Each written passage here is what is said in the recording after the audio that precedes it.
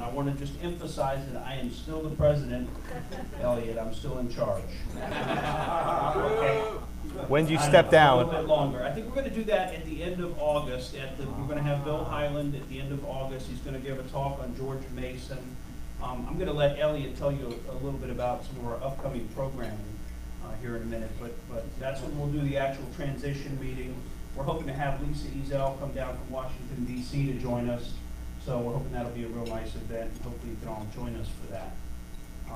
Well, I'm going to go ahead and introduce Elliot Peace, Executive Vice President and soon-to-be President of the Tampa chapter, and he'll take it from here. Thank you. All right, just a couple of house cleaning type things before we get started. So next month, June 13th, we have former Florida Attorney General Bill McCollum is going to come speak. Can you hear me? Hear me now? Bill McCollum, former Florida Attorney General, is going to come speak about climate change public nuisance lawsuits. So June 13th, same place right here on Thursday.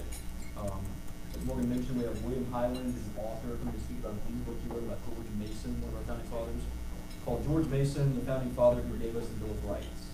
That's August 29th, and that's a Thursday as well. And then, as mentioned last time, in October, date to be announced, we have Erin Murphy, who is lead counsel on the New York State Rifle and Pistol Association. She's very good. The New York case, which again is the first Second Amendment case to reach the Supreme Court since McDonald versus Chicago a few years back. So that should be really interesting. Be right around the time, probably a couple weeks after that is heard at the Supreme Court. So it's a very interesting case about the scope of the Second Amendment.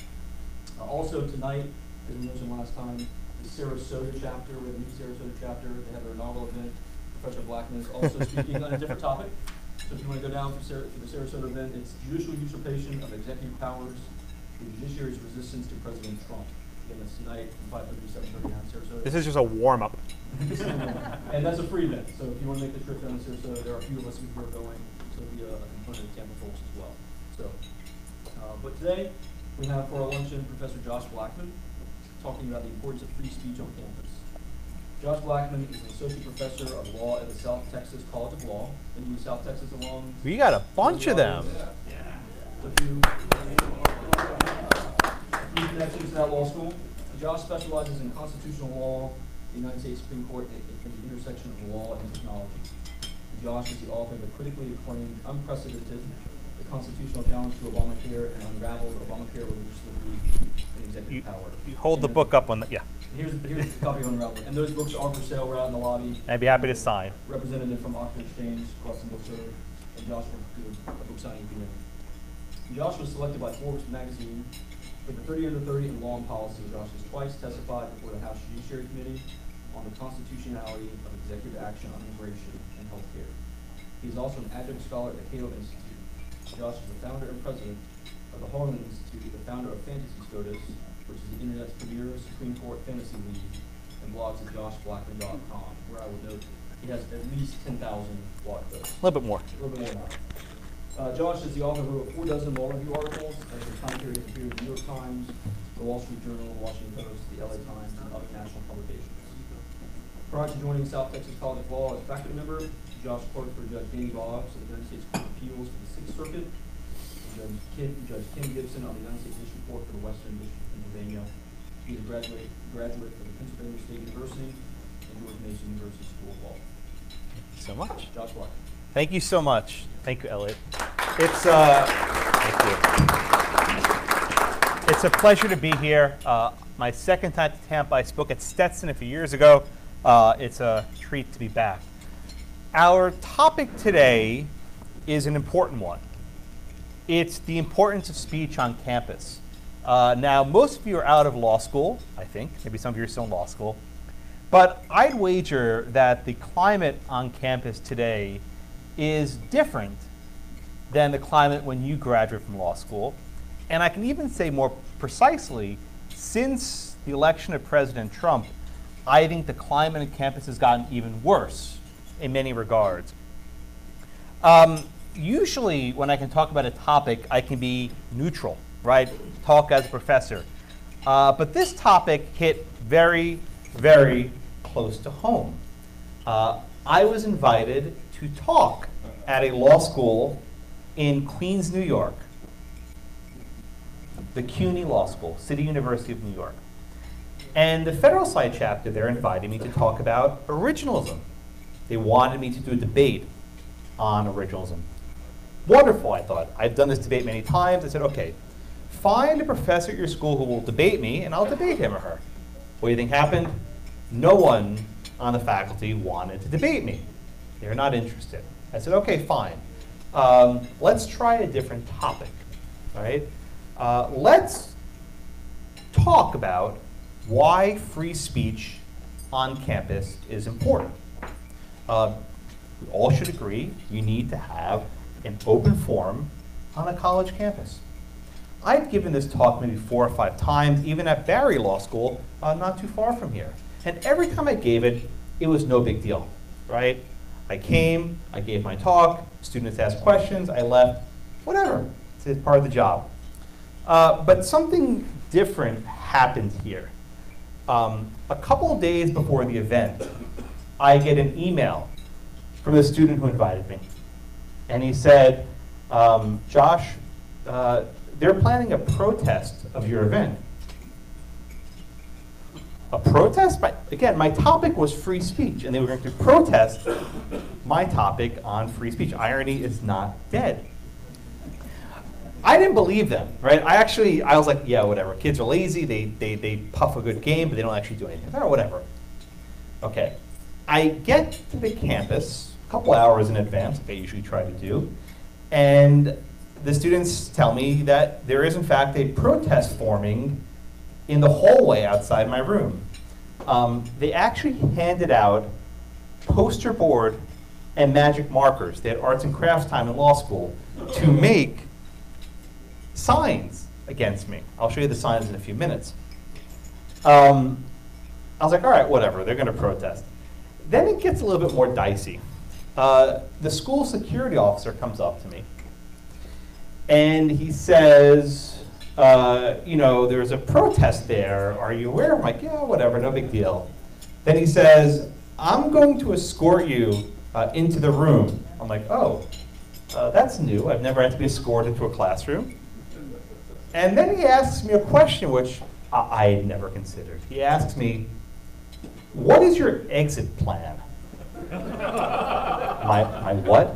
What is your exit plan? This is like rap, like an exit strategy. What is your exit plan? And I was like, I don't know. I'm going to take an Uber. He's like, okay, good. You're not taking the subway. I'm like, oh, that's why he's asking, because they're going to go beat me up afterwards. I'm not blaming him. The security guy was doing his job, and he was telling me that we're going to walk you into the room, and we want to make sure that you can walk out of the room safely. And at that moment, I had this like crystallization, like, this is going to be a different situation. This is not going to be the usual, I show up, answer questions, and go home. This is going to be a little bit different. And like, okay, whatever. And he says, I want to walk you not only from the classroom, but into the elevator, down the elevator, and out. I'm like, okay, whatever. And at that point, I think, I'm going to turn on my camera, because I suspected that there would be a show. I'm going to play clips of the video, and it's going to be hard to hear. It goes by pretty quick, but here's a setup. I'm coming down the elevator, turning around a hallway, and there are about 3 or 4 dozen students standing in the hallway, screaming at me, jeering at me, calling me a racist, a sexist, a homophobe, a transphobe, a ableist, every name you can think of. And they're trying to, I don't know what they're exactly trying to do, but they were trying to make a point of some sort, right? Okay, so let me play this clip. I hope this works. Okay.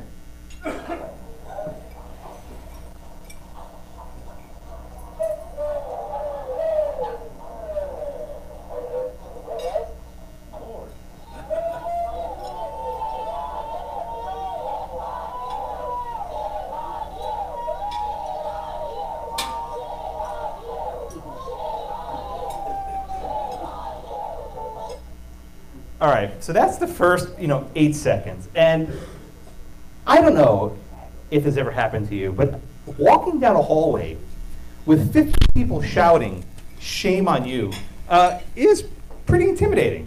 I'm not trying to be a victim or anything, but it throws you off your game to have people shouting and screaming shame on you.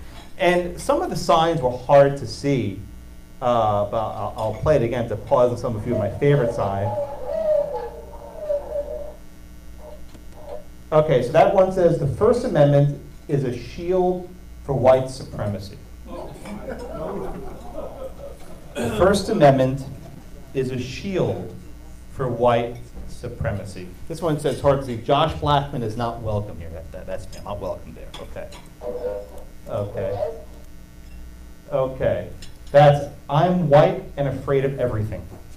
And it's actually a pun on the Gadsden flag snake. That's their little symbol of making fun of conservatives, I guess. I'm not really sure. Let's see the other one. Yeah. The First Amendment is not a legal defense against marginalized persons. Anti-DACA, not welcome at CUNY. The Federal Society defends white supremacy.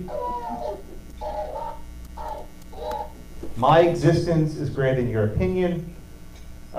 Federal Society is racist. Josh Blackman is racist. You're all in the Federal Society, I suspect. So you're lumped in there with that as well. Shame on CUNY. Don't give oppressors a platform. I'm an oppressor. That's where I come from, right? Let's see. Free speech. No. You're not welcome here.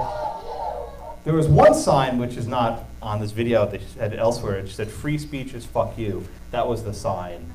That's law students. This sign I actually kind of agree with. It says your legal analysis is lazy and wrong. I think you should at least half right. I won't say which half. Oh, there it is. Fuck off. And that's the little snake, the little Gadsden flag. This guy, it says conservative hate does not equal intellectual debate. Okay. And this guy, he was the most ballsy of them all. He actually tried to block him from getting to the room. You'll see it quickly. He sort of like stood in front of the door. I pushed him aside. It wasn't very hard. And he's like blocking the door, and I sort of shove him. And then we go inside. The room's empty. There are about maybe 30 or 40 protesters in the hallway outside the room, and what, maybe 5, 6 people inside the room. And I think we actually have an explanation for why this is the case. A number of the conservative students came up to me afterwards and said that they were afraid of being seen with me. They were afraid of being shamed and ridiculed and scorned by their classmates for attending an extracurricular event. So I'll show the rest of the video a little bit later, but at the end of the event, the room's full, about 40, 50 people. In other words, after the protest subsided, people started coming in because they thought it was safer. And I think this is one of the things that troubles me the most about this incident. That students, law students, are afraid of articulating their actual beliefs and views based on a fear of retribution, not from the faculty, from their classmates. That there's such a degree of intolerance of different perspectives that they're unwilling to even let their classmates sit through a lecture. That merely sitting through a lecture is like attending a Klan rally, which is how they view my presence in their building. All right. So let me play a little bit more.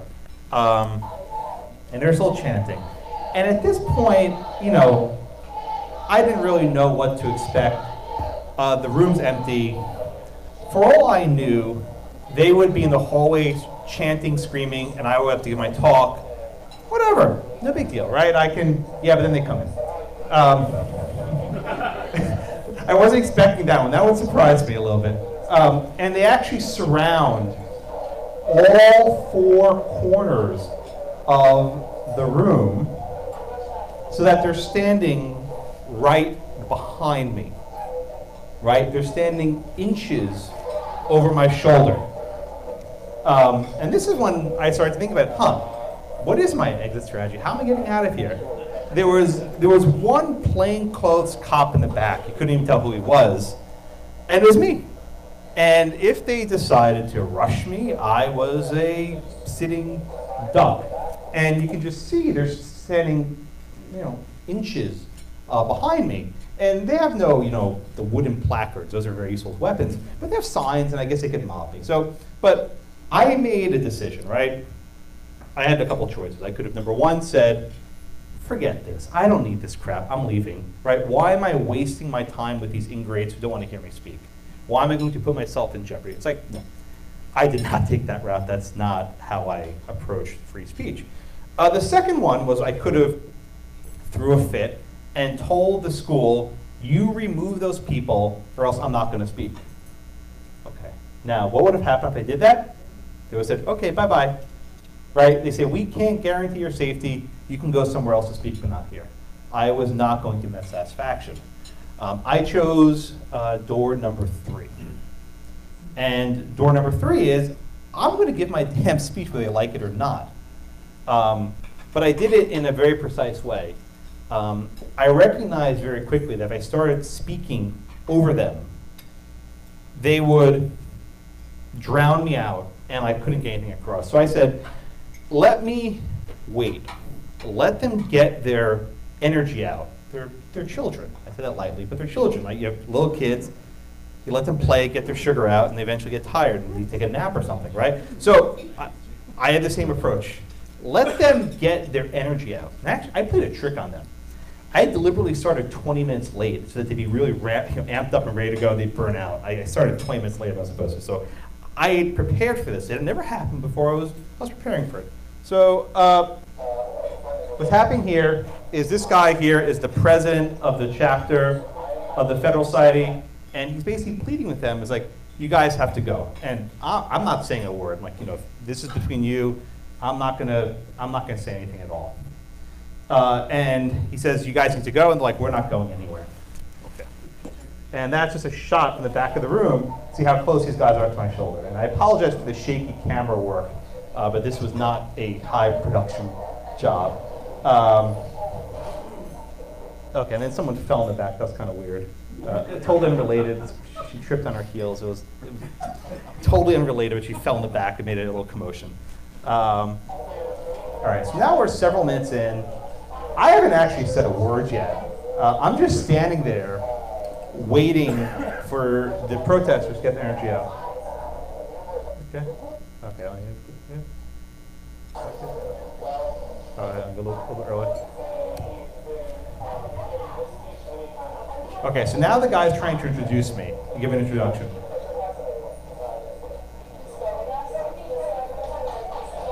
Okay, so here's my big introduction. Okay, so that's all I got out. We're about 5 minutes in, and I said, thank you very much, CUNY, for having me. Okay, a little humor. It's good to start off and talk, right? I felt very welcome. Then what happens? CUNY is not having you. This is the intellectual wit, this keeps falling off. The rapier wit of the CUNY law students, CUNY is not having you. Sorry, plug this back in. Sorry, technical difficulties. Oh, I know, wrong thing. Okay, so within 30 seconds of my arrival, the students start to protest me and they start to disrupt. Okay, a little bit more.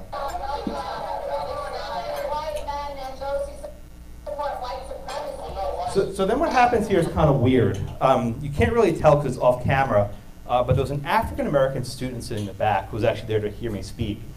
And they said, me, Josh, he's here to promote white supremacy. Why are you here with him? In other words, why aren't you with us protesting? Why are you giving aid and comfort to this Klansman from Houston, I guess, as it were?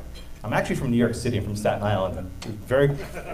By the way, the CUNY Law School, it's in the congressional district of AOC. It's Alexandria Ocasio-Cortez's district. That's where this law school is. It gives you a sense of, topical humor. This goes back and forth.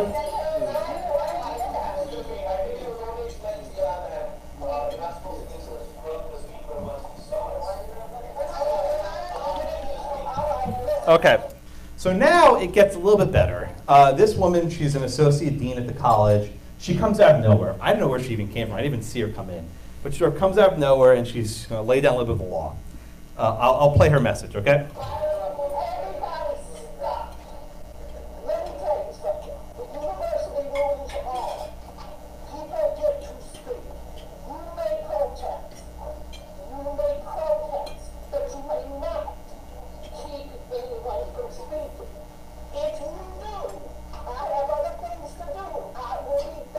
She never came back. She gave this entire spiel.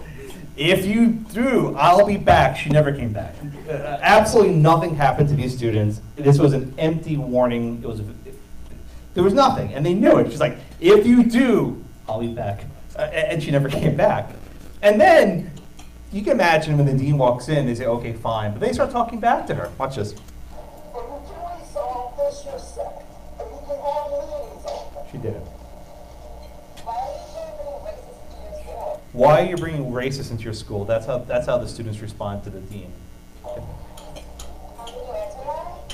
And I haven't said a word. I'm just standing there. We're not children, she said. So then this part gets a little funky, right? There's a professor in the back who's with the protesters saying, don't take the bait, right? That I'm baiting them. They thought I was trolling them, right? Use a phrase. That I came to this law school to get a reaction out of them, make them look bad. They didn't need my help. That's not why I came. I give this lecture at schools across the country on a wide range of topics. But the professor is saying is, don't take Josh's bait, don't give in to him. And the students then are mad at their professor for actually not taking their side.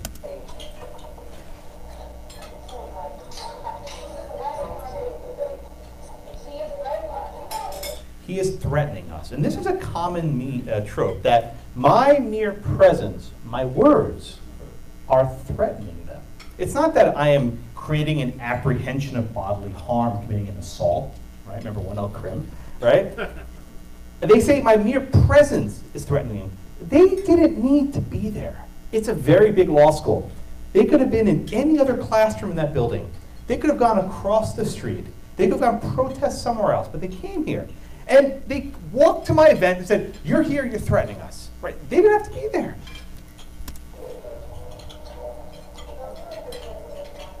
And at this juncture, I sensed that they were sort of losing their energy. Right? They expected me to be like, Milo, right? They wanted to fight, and they wanted me to blow stuff up and make a huge stir. I wasn't going to give them that satisfaction. So now 5 minutes in, I haven't said a word. I said, thank you for having me. That's all I said.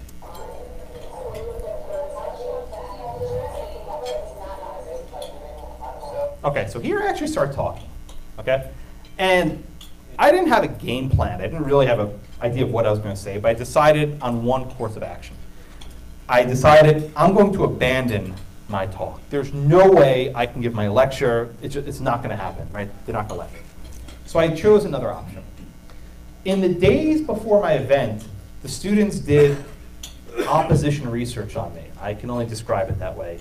They went through my blog, they went through the videos on my YouTube channel, and they found various statements that were taken out of context. And they put together this flyer, this pamphlet, of all these awful things which I never actually said, which they took out of context. I swear, maybe Fusion GPS helped them. I don't know where they got this from, but there's in the Steele dossier. It came from somewhere. And they said all the things that were just false about me, right? And I had a copy of this pamphlet. I had it in my pocket. And I said, you know what? Let me engage them and walk through each of their allegations against me and explain why they're not accurate. I didn't know if this was going to work. I had no idea, but let me try it. So I start talking.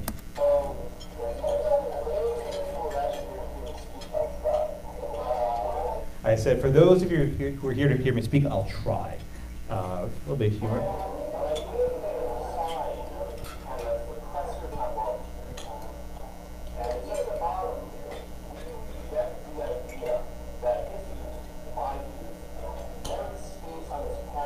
It said, we reject the idea that his views are welcome space in this campus.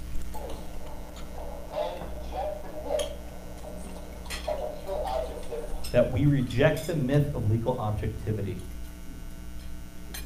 I'll say it again. They reject the myth of legal objectivity. These are lawyers, or lawyers to be at least. Josh Biden is not relevant to the law.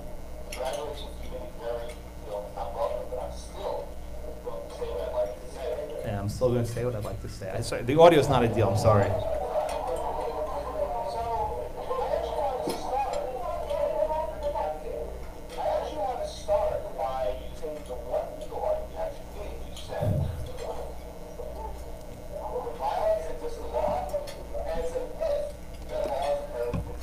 Okay, so they had this pamphlet, and they wrote that it's a myth that the law is inherently neutral. And this is a very common theme. If any of you went to law school in the 80s, remember the crits, right? Remember critical legal studies?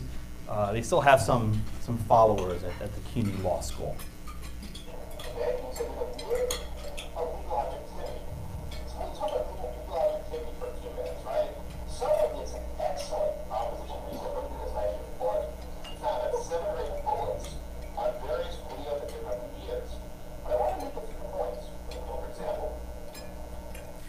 So then I wanted to sort of warp their minds a little bit and tell them things aren't as simple as they think. So I've given a number of lectures and papers arguing that President Obama's deferred action policy, DACA and DAPA, were illegal. Now, I favor the DREAM Act for protecting the dreamers as a policy matter, but you do that through Congress. You don't do that through an executive action. I think a lot of people agree with me, maybe not, I don't know. But I want to show them, look, it's not because I'm racist. I think that the president doesn't have the pen and phone to do this. Okay. So I try to explain that to them. You wrote that I supported the president's decision to say DACA. Let me tell you something. I actually support the DREAM Act. There was just dead silence. I said, I support the DREAM Act. And I just like, what? What did he say? Is this the David Duke visiting us? Who is this guy, right?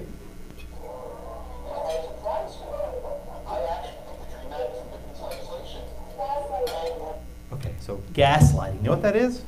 Do you know what gaslighting is? It's a concept where you sort of distort someone's reality, where you lie to them and you make them think things that aren't actually true. Elliot, could I order a lunch for later? Yeah, awesome. Yeah, I'm looking at this food. It looks really good. Usually the food at the pheasant lunches are lousy. Sure, but this looks good. So I'm going to take some of that chicken later. Got it. Oh, awesome. These guys are in charge. Okay, so I'm saying DACA, good policy, be illegal. And they're saying gaslighting, like he's trying to delude you that this is actually a guy, he's hiding his hood in his car, right? He's actually a Klansman. And they're getting confused.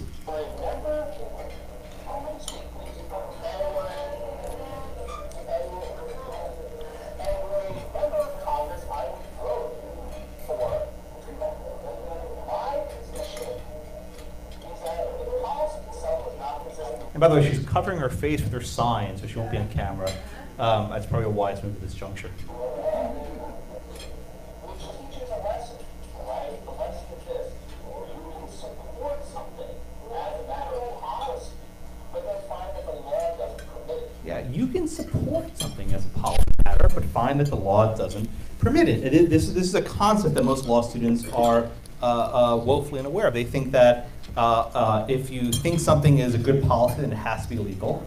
And if something's a bad policy, it has to be illegal. That is, every executive action that Barack Obama took had to be illegal. And every executive action President Trump took has to be illegal. It's not that simple.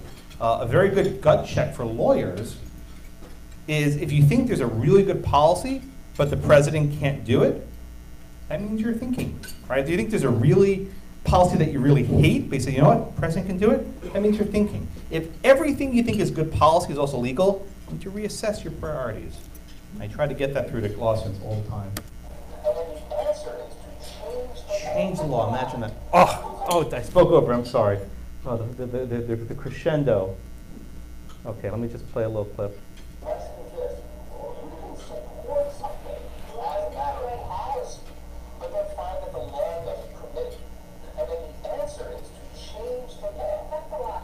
You heard it?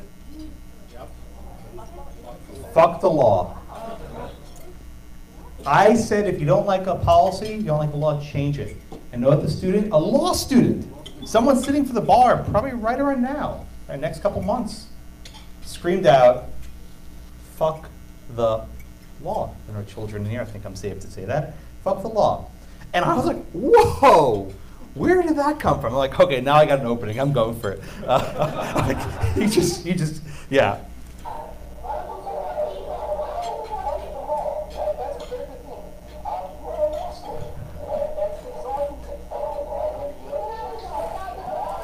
At this point, I won. They knew it, right? When all you have left is fuck the law, you have nothing, right? You have no argument, you have no reasoning, you have no ethic. It's just, you're done, right? It's like, it's literally throwing in the fucking towel, so to speak. You got nothing left. And I apologize for cursing, but it lends itself well for this event. I was stunned, right? Could you imagine if you were sitting in a law school class, first year of 1L in torts, contracts, professor asks you a question about the, elements of a contract. You say, no, F the law. You'd probably be expelled. If a student did that in my class, they'd be in the dean's office in 5 seconds. I think I would probably even consider a character and fitness letter. I don't know.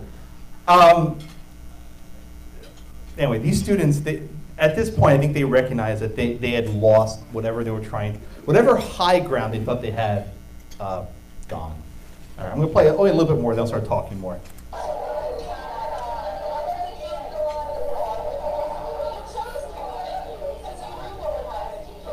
So she's saying you chose CUNY because you knew what would happen here. Again, she thought I came there to get a reaction. Like I have nothing better with my life than to troll a bunch of 1Ls, right? I have a career. I don't need to get a rise out of these students who scream about effing the law. That's not my. I don't care. But that's what they think, right? Their conception is that, okay, you're some sort of Fox News right-wing nut job who just came here to get like on Tucker Carlson, right? I actually got on Tucker after this, but not coincidentally, but that's not why I did it. It was actually Mark Stein guest host, but it's still so good.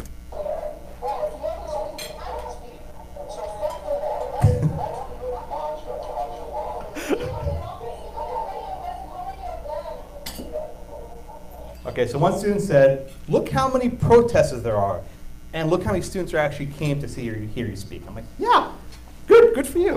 And I'm actually very impressed. Let me say this. I'm actually impressed that there's so many of you everywhere right now who chose to come out here and exercise your constitutional rights. You want to exercise your rights. I'll do the same. She's still covering her face. I'm doing the same. So I'm going to express my piece. So let me go down this list here. This little checklist, right? I think I'm So the girl covering her face said, I don't want to listen to this, let's go. They could only handle 6 minutes, 1 minute of actual engagement. They could not handle any discussion. I wasn't yelling at them, I wasn't being mean to them, I was giving them more respect than they possibly could have deserved. I was treating them with courtesy that was not warranted in the least. They didn't deserve it, I could have flipped out at them. I played it cool. And the girl says, I don't want to hear this. She couldn't even listen to what I had to say. They were so intent on stopping me from speaking that when I started to speak, they couldn't listen. They wanted to get out of there. There's a movie line for that. You can't handle it. They couldn't handle the truth. They couldn't handle the law. They were in some warped reality. And then I tell them to leave. I don't care. So on her way out, the one with the hat says, I think you're tired. That's like a taunt that your 5-year-old say. I think you're tired, right? Yeah,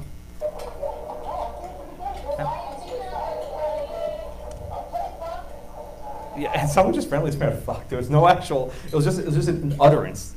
There was nothing, it was like, fuck. And then sort of trailed off, she had nothing else to say. She couldn't finish the sentence, the law. She couldn't even put the rest of the sentence together. And that last one sort of walked out. How could you let this happen? And they're all filtering out the room. And the room's still pretty empty.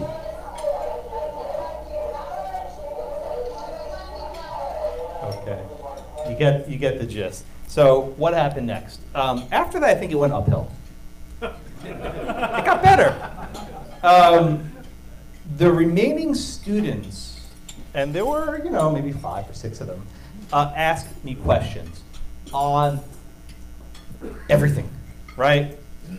You know, ask me anything.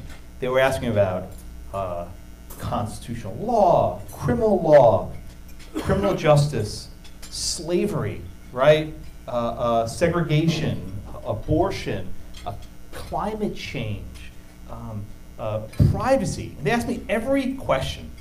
And I felt like I was an ambassador to a foreign land that was bringing this gift of knowledge to people who had never been exposed to it. Like, I felt like I was speaking a different language because all they had ever heard about conservatism was like basically a Fox News caricature, or maybe how MSNBC characterizes a Fox News caricature. There's no actual interaction. And there were students there who I think actually I made an impact on. So there was one guy who was holding up a sign, and the sign said, "Josh Blackman is an oppressor." I mean, I'm an oppressor. I don't even know what that means, but I'm a tough grader. Maybe that's it. But I am an oppressor. I'm a very tough grader. But Josh Blackman is an oppressor.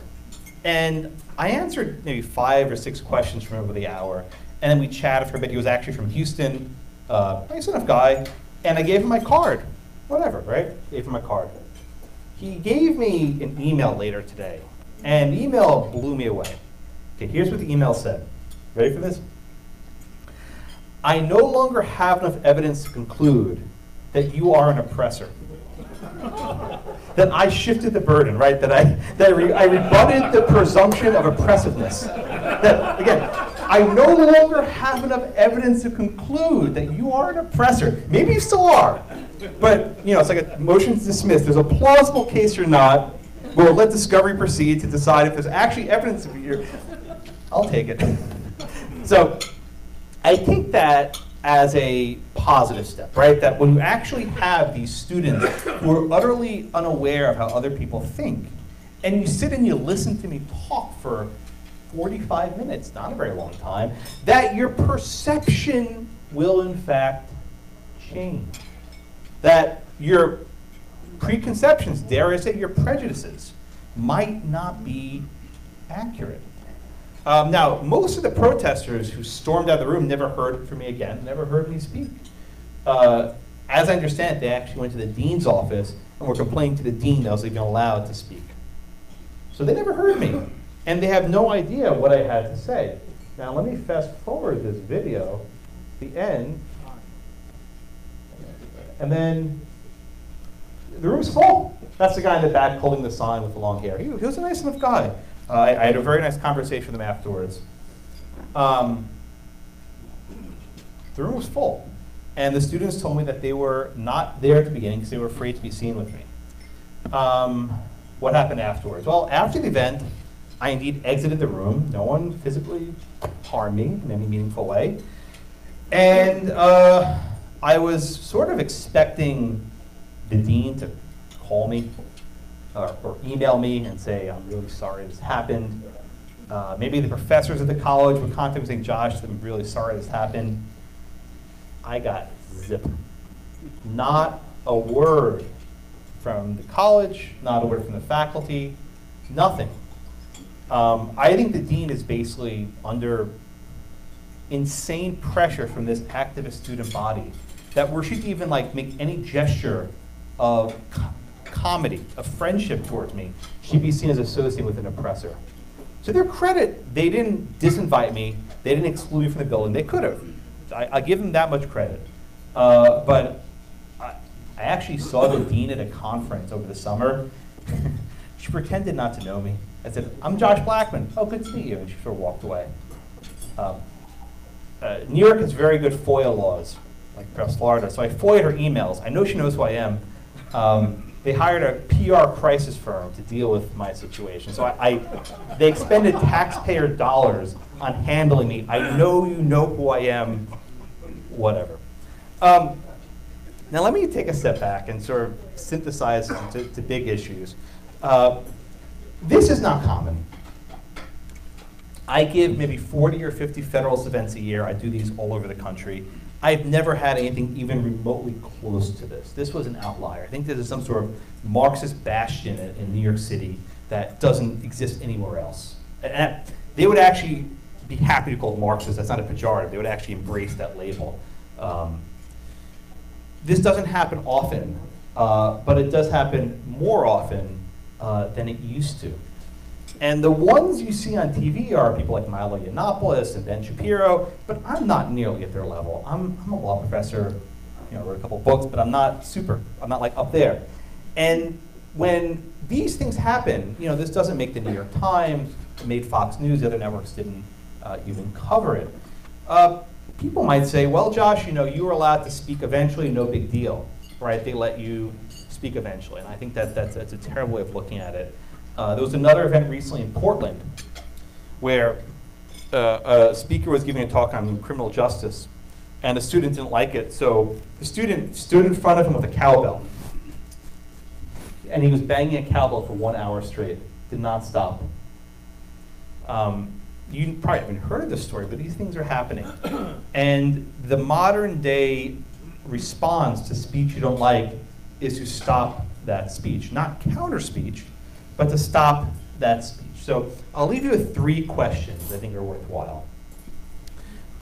Who gets to decide on invitations? I am a very strong believer in that student group should have autonomy, independence, to invite people they think will contribute to the college campus. I think it's a very bad idea when the administration of any sort puts a thumb on the scale and says yay or nay who you can invite, because that's open to such abuse, and it's completely arbitrary. The second question I want to leave you with is, once an invitation is made, what is a disruption, right? What's the line between a demonstration and a disruption? And that's a very hard line to draw. I think in my case, I was disrupted, even though I got to speak eventually. They screwed up my talk, they maybe changed my topic, and they were speaking over me. And the third question, and the judges who perhaps do sentencing might want to think about this, if there is a disruption, what is the proper discipline? Expulsion, letter to the character and fitness, denial of extracurriculars, community service, right?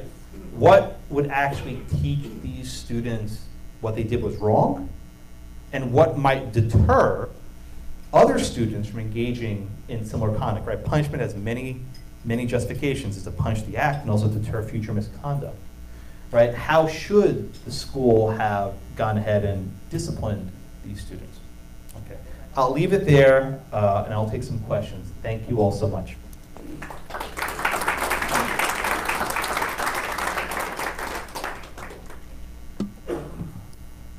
Questions? Yes, sir. What's your reaction? What do you think the consequences of what Yale Law School is? Okay, so the question was, what's my reaction to what Yale Law School is doing? Let me just summarize what's happening at Yale. I didn't go to Yale. My law school didn't give me a damn penny for anything. But at Yale, if you take summer employment at a nonprofit, the school can provide you with effectively as a stipend, right? So they want to encourage you to work at nonprofits. Also at Yale, if you take a job with some sort of public interest work, they have what's effectively a loan forgiveness program where they'll pay off at least part of your student loans. Recently, the students at Yale complained that some of this loan forgiveness money and public interest summer stipends was being put towards what they deemed hate groups. In particular, groups like the ADF, which is Alliance Defending Freedom, and the Beckett Fund for Religious Liberty, and a few others. And the argument is that these groups have hostility towards gays and lesbians, and that schools should not be subsidizing their policies. Almost immediately, Ted Cruz and Josh Hawley from Missouri, who are both Ivy League law grads, flipped out, and they said, you can't do this. There are general prohibitions in federal education law that says schools can't discriminate on the basis of religion. I'm going to pause on answering your actual question because the policy doesn't exist yet. The dean sort of put out this press statement and said, we'll release the policy later. I haven't actually seen the actual policy, so I don't know what it says. But I'll make two general points. This was very obviously a move that was motivated by student hostility towards these religious groups. That's undeniable. How that hostility factors into educational law, I am not an expert, but this is an issue that we should all watch very closely. Okay, I saw a hand over here. Yeah, he bought my book, so he goes next. See, incentives. My recollection is maybe it was the dean of the University of Chicago Law School or some high official at the University of Chicago who responded to this sort of thing. Again, if my recollection is correct, said, we're not going to do that here. And Yeah. do you know what effect that had and so on? Yeah, the University of Chicago is fairly unique. They have a long-standing culture to promote free speech, and they are very good on this. So about 2 weeks ago, Professor Eugene Kontorovich, who was at Northwestern, is now at George Mason, he was giving a talk on BDS. This is an Israeli issue, but it was called Boycott, Divest, and Sanction. And various pro-Palestinian groups were shouting him down and protesting. The administration showed up, they called campus security, and they removed the students from the room. And then he gave his talk in a quiet room. So Chicago is very unique in that regard. That didn't happen here. We had one dean show up who gave an empty warning, said, I'll be back, and she never came back. Yes, sir. How effective do you think Turning Point USA is in terms of educating the undergrads about conservative policies? You know, I don't know much about TPUSA. I mean, I know they put speakers on campus. I think when you're looking at the speakers, you have to ask, are they trying to promote ideas? Are they trying to get a rise at the left, you know, own the libs, as they say? I am not a fan of the own the libs strategy. I think it's not effective. I think words are far more effective. So I'd have to look in particular at their message. But in general, I want people to be exposed to as many ideas as they can be exposed to. That's my preference. Yes, sir. First of all, thank you for Thank you. your excellent instruction on Saul Alinsky being defeated by Mahatma Gandhi. Oh, I like that. Saul Alinsky being defeated by Mahatma Gandhi. Never heard that one before. That's good. But could you talk about the underlying complaint that the students have, or they've concocted in their minds, that there's some fundamental injustice in the law because of class and privilege and people's differing backgrounds? How do you kind of take that on in a way that kind of cuts through it? Yeah, so the question was, their underlying theory is that the law is based on privilege and class and power. This is not a new sentiment. This was very prominent during the critical legal studies movement. What I usually respond, and this is not always effective, but what I try to respond is, when you say that I can't talk about a topic because I don't have a certain agency, that I'm not the right race or color, or I can't address an issue because I'm privileged, because I'm white, and whatever else, you're effectively silencing, right? The effect of this dialogue, whatever merit it has, is you're telling me I can't talk about something of which I am knowledgeable about. I try to say, if you give me 30 seconds, articulate my views. If you think my views are wrong, judge them on the merit rather than simply dismissing me as a person. It's more or less an ad hominem. Now, the response is they don't really care. Students who are committed to that view of the world, that whoever I am, I can't talk about a topic because of who I am, it's more or less a lost cause. And unfortunately, a lot of the professors do embrace that ideology. In my classroom, anyone can make any point. I don't care who you are. I don't care where you come from. If you have an article to make, you can make it. Please. Well, I was going to talk about the underlying bias in the law itself, not your ability to make it cheaper. Oh, I mean, look, we'll be candid here, right? There are lots of areas of the law that aren't fair. I think much of our criminal justice system is in shambles. I think it's unfortunate. Public defenders are overworked. They don't have enough time to negotiate. Very few cases go to trial. Most cases are pleaded out at efficiency. I'll concede that there are a lot of things about the law that I don't like. But if you take the base position that our entire legal system is bogus, then you're in the wrong line of work.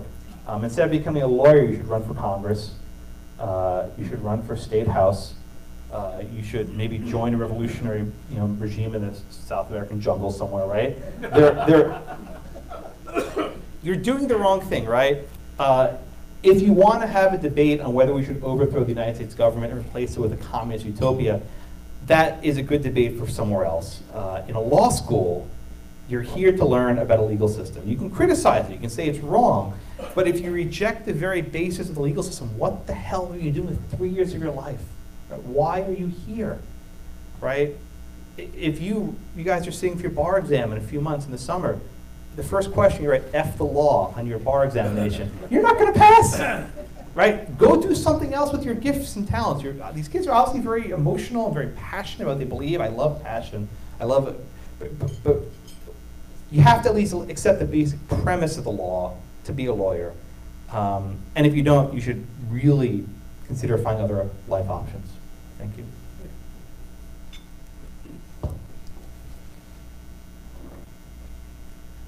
Anything else? Anything else? Thank you all so much. Thank you. And I'll be happy to answer questions after if you don't protest me. Thank you. Thank you so much. If there are no more questions, thank you all for coming. Remember, we have our next event June 13th with Bill Collins. And again, there are some books out in the lobby for purchase, and Josh would like to stick around to answer any questions or